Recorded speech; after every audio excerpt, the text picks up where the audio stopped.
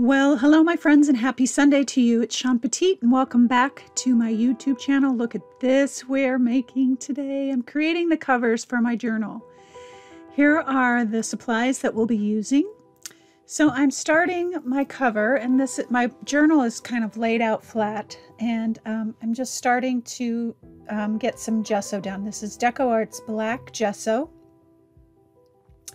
And I'm just roughly brushing it on. I didn't want it to be perfect because this page really, this cover was truly a reflection of this year and the shifts and the changes and all the things that kind of happened throughout the year. And so I wanted it to be messy. So I got out my catalyst tools for today's project because I wanted it to be rough. And I wanted to make sure that I wasn't perfect about what I was doing. And since I don't normally use these, it was like I was using them for the first time. And it basically was first time in a long time. But I love how they give this just really rough, rustic, scratchy kind of feel, the catalyst tool. And I got out both of mine. But I ended up only really using this one. It's a smaller one. And I really wanted to just kind of be intuitive about the cover and have it be messy, because life is messy, and it sure was this last year. And this journal is truly a reflection of the shifts and changes that have happened in my own life over the last year or so.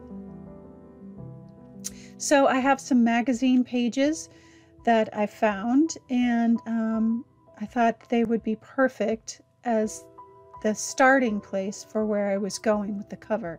I'm using Liquitex matte gel to put my papers down because I wanted them to be fairly smooth without any wrinkling, and matte gel does that. And these little woven bits of pieces of the magazine page to me represented the things that were woven together over the time that I was in my journal.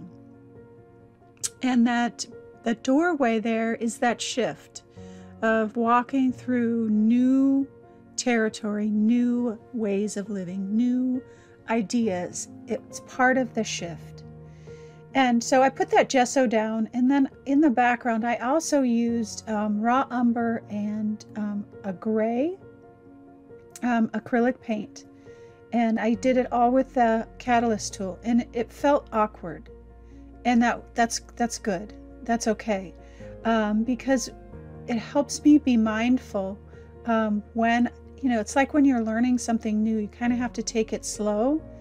And so that's what the catalyst tool was doing for me in this project. It was helping me kind of really engage in the page and in the thought process, and I wanted to do that.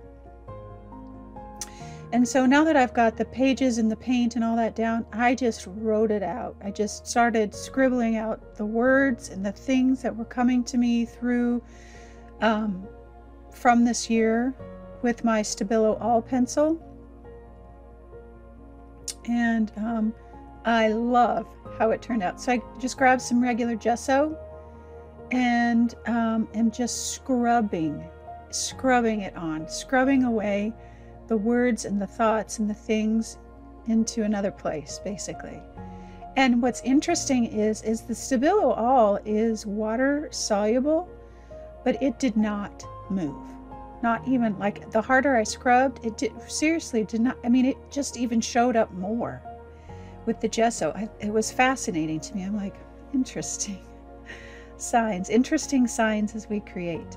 But I had put that Stabilo pencil down into some wet paint, which makes it permanent, which I didn't think about at the time. But the writing in its places just were so lovely and so meaningful for this process, for all the words that showed up throughout the year. So I'm just now kind of trying to tone things down with my gesso, making sure to leave the bits and pieces of things kind of showing so that it represents the story always representing the story. So I've mixed a little bit of that gray paint and the raw umber in with some of my gesso and just kind of scrubbing back over it a little bit.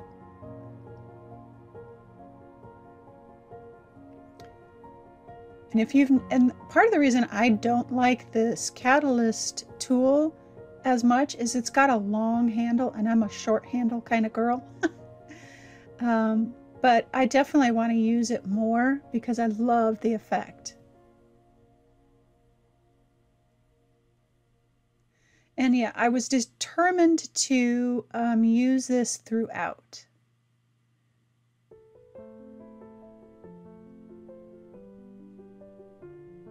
And I wanted to make sure to kind of incorporate the arch into the piece and make it feel like it's part of it, but not cover it up.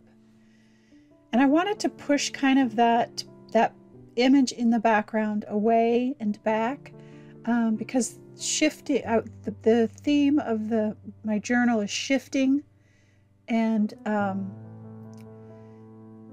sometimes when we're shifting and changing, we don't really know what's coming, and so I wanted that where I was going to be unknown, and that's why I kind of covered up that image. But the combination of black, raw umber, gray, and white gesso, yummy. This is just a random piece of like specialty woven paper that I found in my stash. And it didn't end up showing up as much as I wanted it to, but it still was delightful. It still was there, texture was there. But I loved it. And then these are my bits and pieces that have the words and the meanings. This says general review, which I thought was perfect.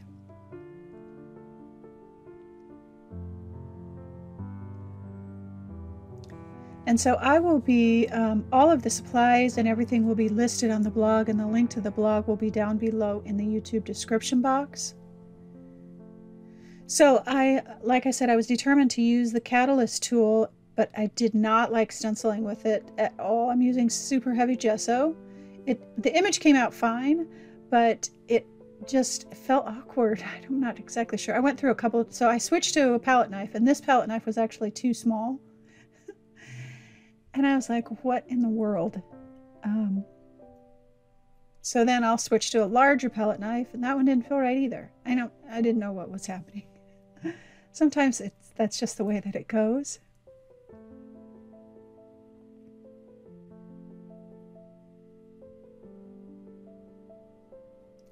But I'm introducing whites and blacks into the page to really bring out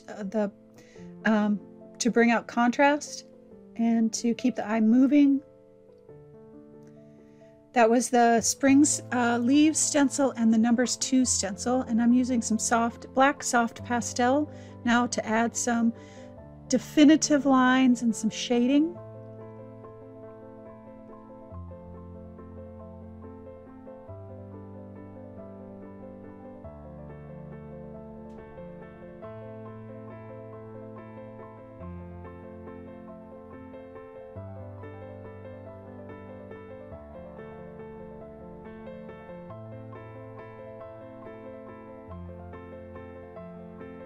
I've grabbed my scraps of words, and one says shifting, and I ended up having this scrap of paper and I typed it out on my old typewriter, shifting.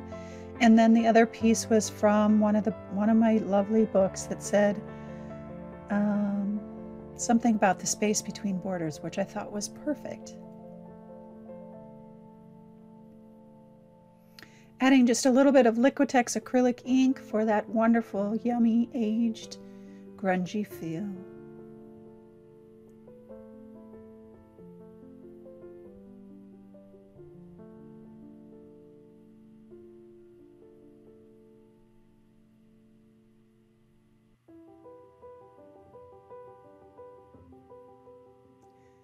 I will do a flip through of my journal at the end of the video and just kind of walk you through the year and what happened in between the spaces of the year, between the pages. Like, I have gaps, and I let you know what was going on in life during that time, And what's really amazing is that each page, I'm very, very aware of what was happening and what was going on, which is very rare for me. Writing in just a few extra little words like everything is changing, and some additional shading with my General's charcoal pencil.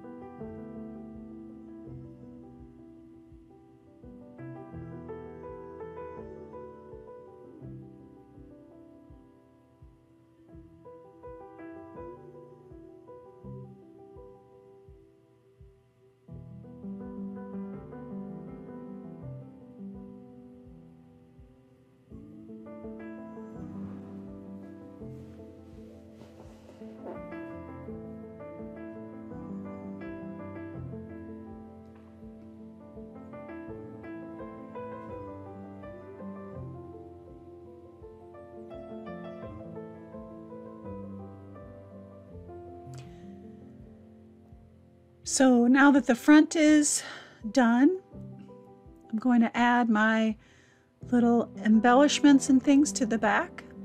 This is the Modern Pattern stencil, Modern Pattern mini stencil, and all the stencils will be on sale this week that I used in today's project will be on sale. And again, that link will be down below to the stencils down below in the YouTube description box. Now I switched to the larger palette. It was like I was Goldilocks and I couldn't find the right palette knife.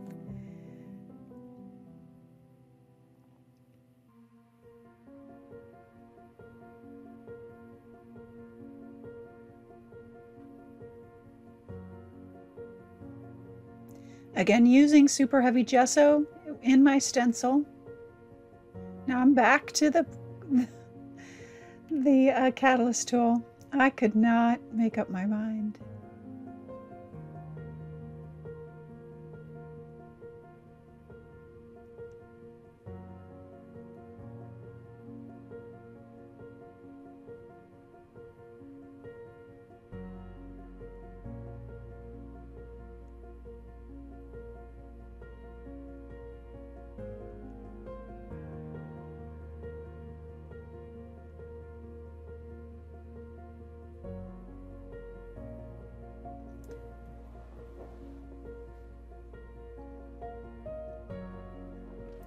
Using the number stencil again with just regular black paint, carbon black. This is Old Type Text large stencil.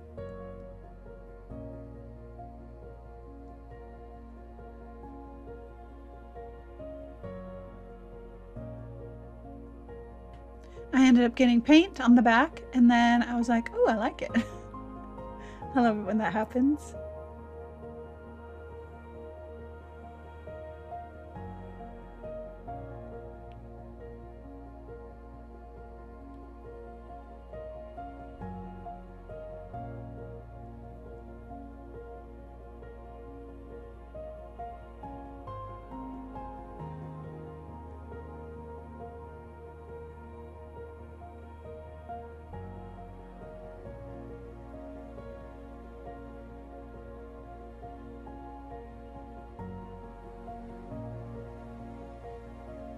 So now that the front and the back are done, I've got some ruffled elastic, and I explain a little bit more about this at the end of the video. But I like elastic around my journals because I will catalog it and put it on the shelf. I don't go back to it over and over again.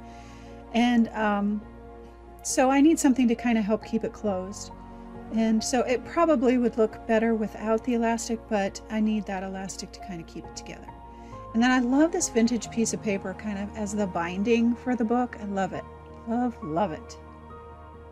Using my gel medium to put everything down. I will put a couple of coats of my gel medium to make sure that everything stays in place. Because it is a vintage paper, And it's not like it's going to get a lot of use, but a couple coats. And then I'll grab some bookbinding tape once it's dry and cut some strips to kind of put around it, which makes me think about it being old and aged and being kind of repaired. And I thought that was perfect. And then that's about it, my friends. So I hope you stick around for the conversation at the end. I share kind of some thoughts about the new year, and I do a flip through and kind of really explain what was going on in my world through the pages and in between the pages. And that is it, my loves. If you enjoyed today's project, subscribe and like and all those wonderful things, and I will see you next week.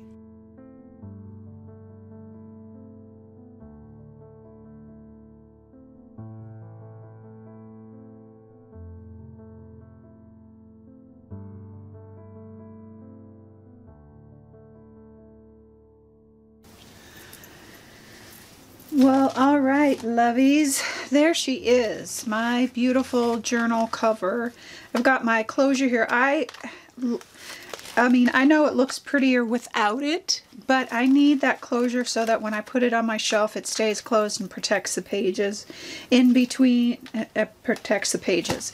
And I like using, there's a bunch of different like ruffle elastics, different types of elastics that I like to use because I can just tie it in a knot, and then if I happen to want to open it up at some point, I can do that, but for the most part I will just put it on my shelf, catalog it, and put it away.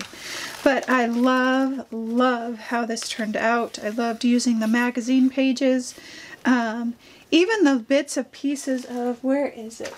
It was a magazine page of this kind of fabric-y kind of looking. To me, it was part of the woven experience of this journal and this year. And it shows up in just the little bits and pieces up in here and down here, just so subtly, and I love it because, again, it's part of the story. And then all of my little bits and pieces, and this says shifting space between borders, and to me that has meaning. And that's really what our journals are all about. And then I just kind of put here constantly changing, which is where we're at right now in our world. And I love this kind of arched doorway and kind of the brick showing through here. And this is my growth through this constantly shifting and changing scenario that we have called our world in the last year. And just the extra binding, and this random book tape that I put on there just for extra reinforcement. I love how it looks because it just looks, it's really organic. Extra goodies there, but I went over it all in the video, so I don't need to bore you with all of that. But I do want to do and I want to say stencils that I used for today's project will all be on sale this week.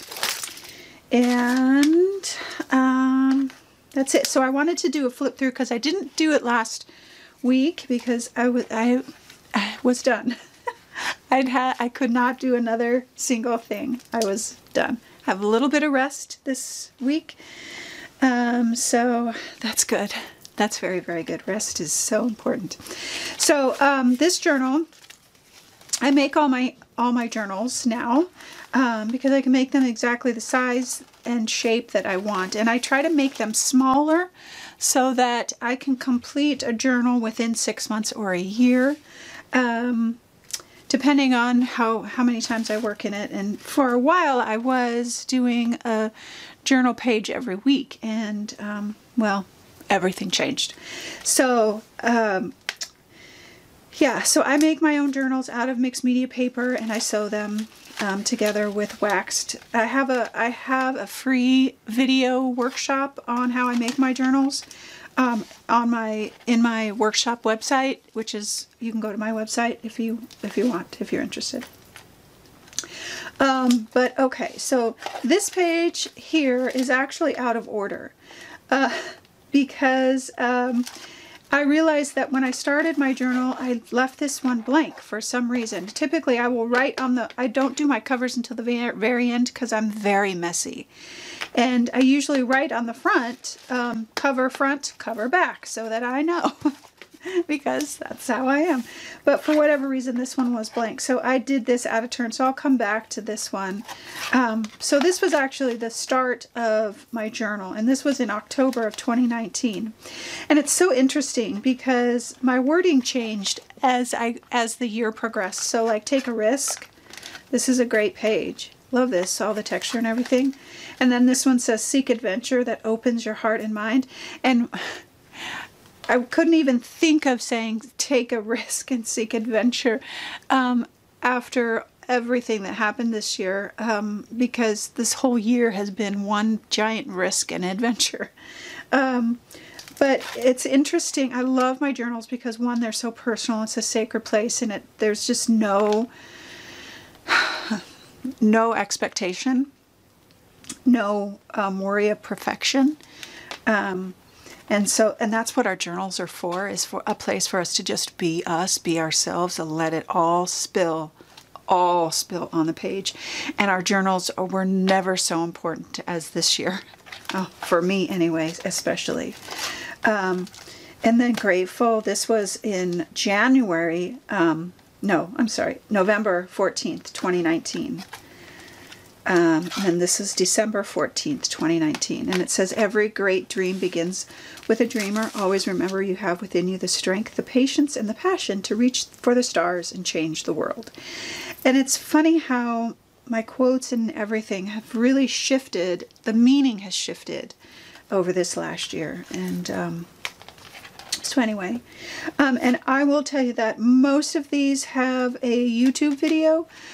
Some do not. Some are in the resource library or resource library on the website, subscriber resource library. They're free to you, or they're a live video on Instagram or something like that. So they're all out there. Every single page is out there. Okay, so this is January 2020, and these were my words for the year: capture every beautiful moment. And rise to new strengths and abilities, to rise.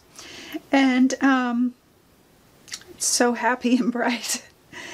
And I did actually accomplish these things. It just looked very different. I was able to capture some memories and moments this year with my friends and family, but it was all via Zoom.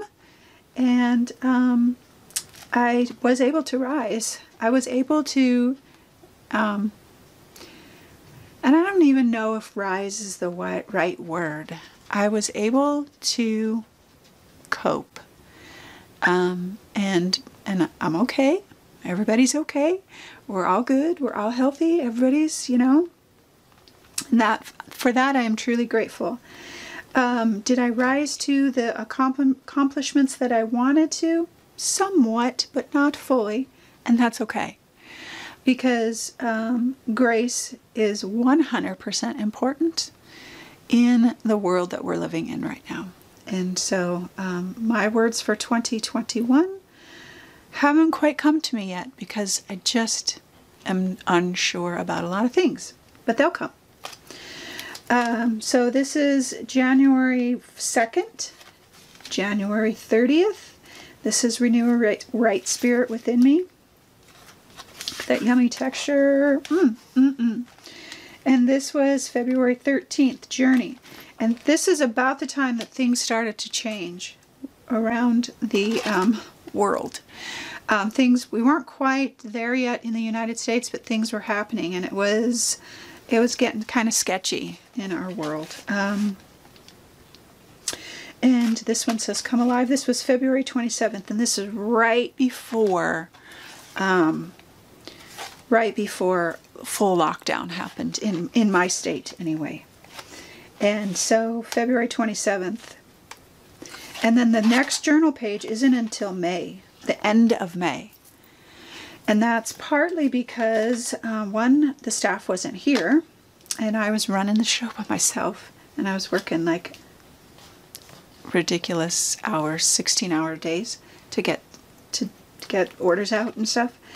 And then part of that too was in this process between February and June, February, March, April, May, almost June, that's almost 4 months, geez Louise. I also did a calm journaling series to kind of like really focus in on specific words to help us through what we were all dealing with. So quarantine and everything happened, and then May 30th, end of May, almost June, I was like, oh, I need freedom. It was way, I felt chained. And I'm sure like everyone else. And freedom from so many things. Freedom from the pandemic, freedom from racial injustice, freedom from the politics, freedom. I just didn't want any more of it. And then so that was May 30th. Oh, and this one was May 30th as well, because I had some new stencils out that I was working with, so I did both of these. And this was, dang, I need to create some joy. Oh, and you know what's interesting is I can remember the days and the process through these pages. And then, so that was May, and then this was September. So a lot of time passed again because of the calm journaling series that I was doing, and just, it was too much. Everything was too much. This page is actually on Instagram in my IG TV, start to finish. And this was September 25th. This is October 3rd. And this is one that's in the resource library. And I believe it's on Instagram too, I'm not sure. This is Instagram and resource library. And it says, so this is Beauty in the Journey. Man, I was so struggling to find my beauty in this journey of 2020. And then this one says, look on the bright side. Can you see the shift in my quotes, in my, just the things? Totally different perspective. And trying to find some bright, and even just seeing my style shift and change, because my style was very controlled in so many ways, and then it just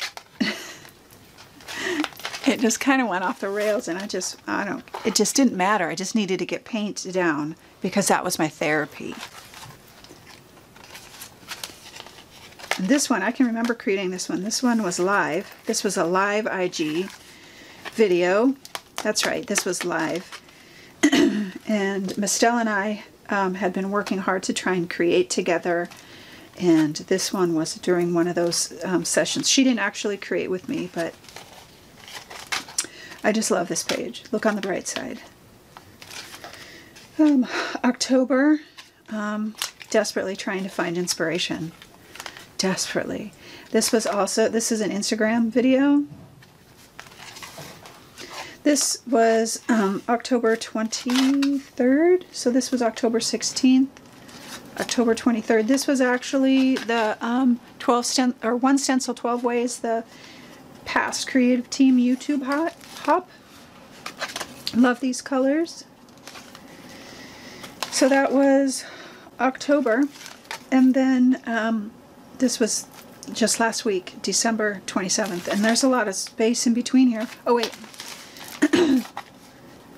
this was November, and I don't remember, I think this was actually an IG video as well, but I was playing with some new metallic paints from Arteza, and I'll try to list as many of these videos in case you want to go back and watch them. And then this was last week, which was November.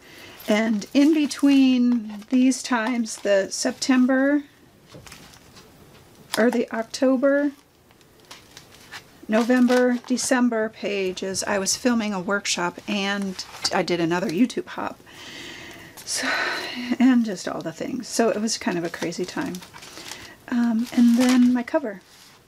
And so that is my, and typically I would have finished this 6 months ago, but this, you know, we start a new journal in a new year, in a crazy new year, and it's perfect timing. And like I said last week, grace and serendipity for this journal, the way that it worked out.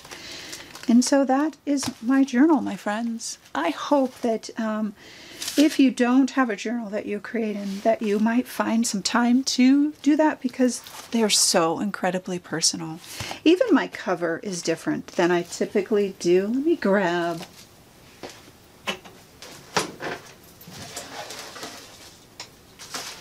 So a lot of my journals are very, like I said, very, very structured, very graphic. I usually always have some kind of metal element.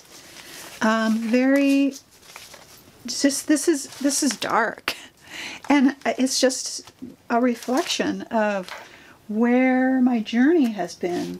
I'm trying to look for my other journal. See if I have it out. What I even did with it, I don't even know at this point. Oh, here's another one. So, see my metal elements, and very structured.